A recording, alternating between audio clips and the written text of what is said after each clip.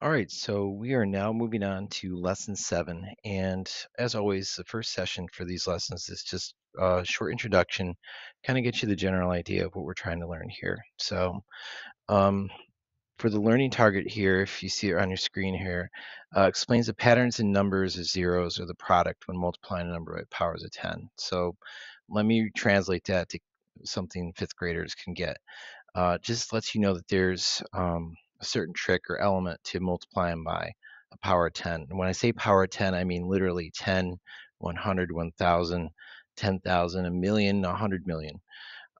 Basically numbers that have a lot of zeros and a 1. So the key to that is the amount of zeros that you're actually multiplying or dividing by. Lets you know where you're going to shift your numbers into place value. And as we learned before, if we multiply by 10, we move our numbers up to a greater place value. If we divide by 10, we move it to something smaller. But let's get right into the warm up. So it says complete the times 10 pattern here. So we start with 3 times 10, which gives us 30. Uh, then we do 30 times 10. And again, the way we learned how to do this before, like maybe a month ago, was to take these first numbers, and we've got 3 times 1, and then we just add on our zeros. So we got 300. And now we take the 3 times 1 here, and then we got 1, 2, 3 zeros.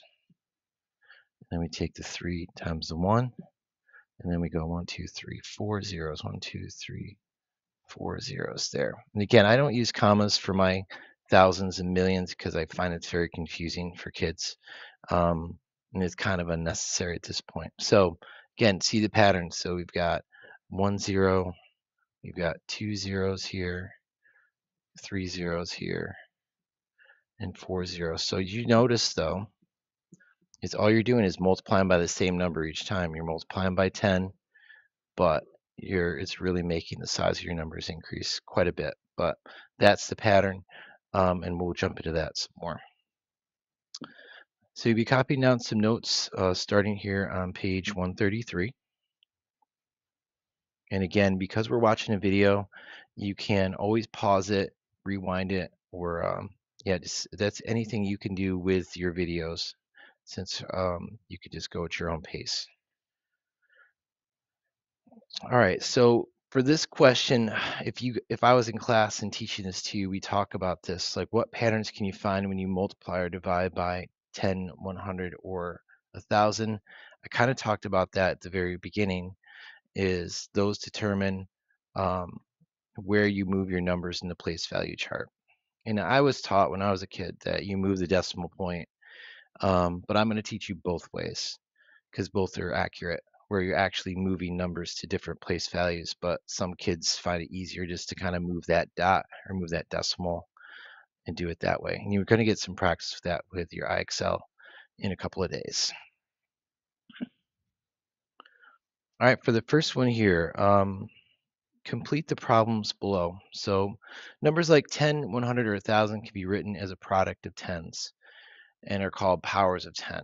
So again, like I mentioned before, when you're multiplying and dividing by tens, it does quite a bit and is very simple in the fact you don't really have to do any math as much. You just have to move numbers. So we have here, this is just like our warm-up. And what we're doing here is we're going to, down here A, we've got 3 times 10 times 10. But actually the 10 times 10 is 100. And we know that that's 300. Part B is 10 times 10 times 10. So that would have been from here to here. And that means it would have been 3 times 1,000. And that gave us 3,000. And then it was 10 times 10 times 10 times 10, which was this right here. And that was 3 times 10,000, which gave us 30,000. Again, all I really had to do is multiply 3 times 1, and then take all of the zeros involved with my math equation here and put them together with it. All right, pretty simple. Let's look down at 2.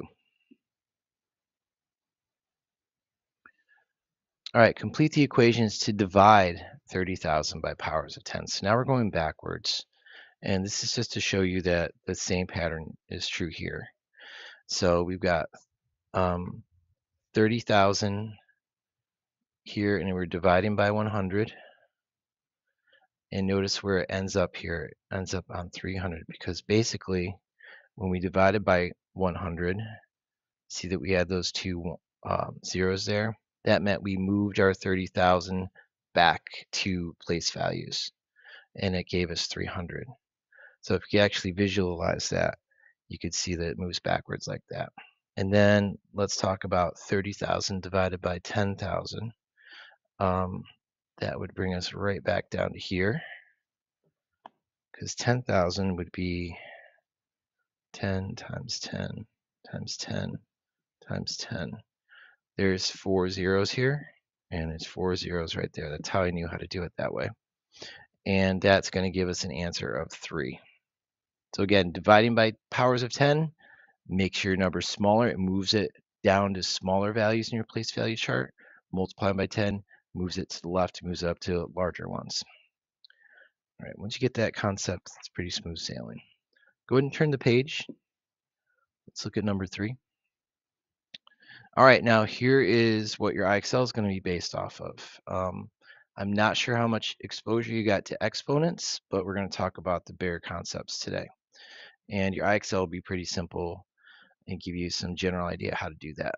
But so you can write a power of 10 using exponents. So it is way easier to write a number 10 with that smaller number next to it, like these right here. These are exponents.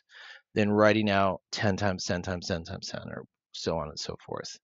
Like right here, that little 4 up there that's in red, that's our exponent. Let's just go ahead and let's label that. And that exponent says it's not 10 times 4. It just says, hey, this number 10, it's called our base number. We're going to multiply that by itself 4 times. So later on, when you're older, you'll be using more complex numbers and stuff like that. But we're going to stick with 10s for now. All right, so let's take that information, go down here, look at this table. So the standard form is just basically how the number looks without anything else added to it. So here's our 10. Product 10s is 10 right there, and that's the exponent is 10 to the first power. That just means 10 is only shown one time. Down here, so we got that. Pretty simple. Now we have 100, and we know that's looking over here at the exponent, the 10 with the 2, that says we've got a 10, and we're going to show that twice. So 10 times 10 is 100, and that checks it for that one. Down here for this third row, that's a little more difficult because we're missing these 2 boxes, but let's just think about it this way. So we have 10 times 10 times 10. Over here on the right, write your 10, and then you write a very small number next to it with a 3, and that lets you know that you have 10 and you're multiplying it by itself 3 times. And we know we can do 10 times 10 times 10 pretty easy. I'll multiply all my 1s. That gives me a 1. And then I'll add up my zeros. 1, 2, 3. And I'll put them over here like that. And that gives me 1,000. So, and let me check that off. So now you're already exponent experts. Because now you get the basic concepts of it. And that's why the IXL you might find is pretty simple, but it really drives home the fact of how the basic components of exponents work. All right, let's move on to number 4. All right, so now we get a little more complex. Complete the table to show different ways to write 300, 3,000, and 30,000. So we've got this different way of showing things called exponent form. So it still uses the things we just learned in the table above, but it adds a little twist to it. So let's look at the first row here. So we have the standard form is 300. We know you can get 300 by multiplying 3 times 100. And notice how they put the 2 zeros in red. That's to indicate to you that you can change it to this next column here of 3 times 10 times 10. And then this 10 times 10 is this. So especially later on in science, like high school and even middle school science, you're going to use this exponent form quite a bit to give your answers because you're going to be working with some gigantic numbers. And instead of writing like a number that has like 12 to 15 different numbers in it, you can write it in this what they call exponent form, and just makes it really simple and easy.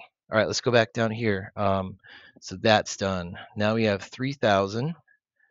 That we can break down to 3 times 1,000. I see I've got 3 zeros here. So that's pretty simple in that that's going to give me 10 times 10 times 10. So that's going to be 3 tens. And then if I've got 3 tens there, that's 3 times 10 to the third. So all of these values here in this row are all the same. They're just written in 4 different ways. You got the standard form, power of 10, standard, power of 10, factors of 10, and exponent form. They're all the same value. So we're not really doing anything except showing it a different way. 30,000, that's 3 times 10,000. And we know you have to multiply 10 4 times to get 10,000. And that gives us 10 to the fourth over here. So again, all of these values are the exact same. They're just shown in 4 different ways. And let's work on this last question. How do you know how many zeros are in the product? 5 times 10 to the fourth. What is the product? So this is the key right here, this exponent, because we know now that 10 to the fourth equals 10 times 10 times 10 times 10. So we know that much. We also know that equals 10,000. So this part right here, that's worth 10,000.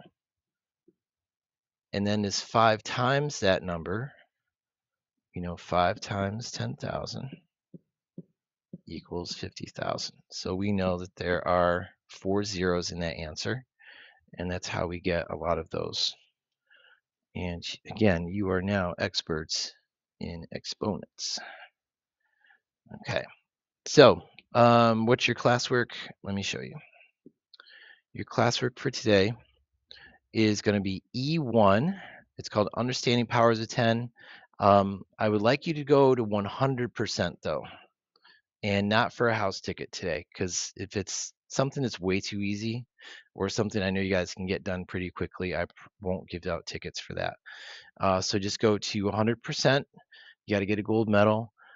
Ask anybody for help that's here if you need it, or come see me in study hall, and I'd be glad to help you. All right, good luck, everybody.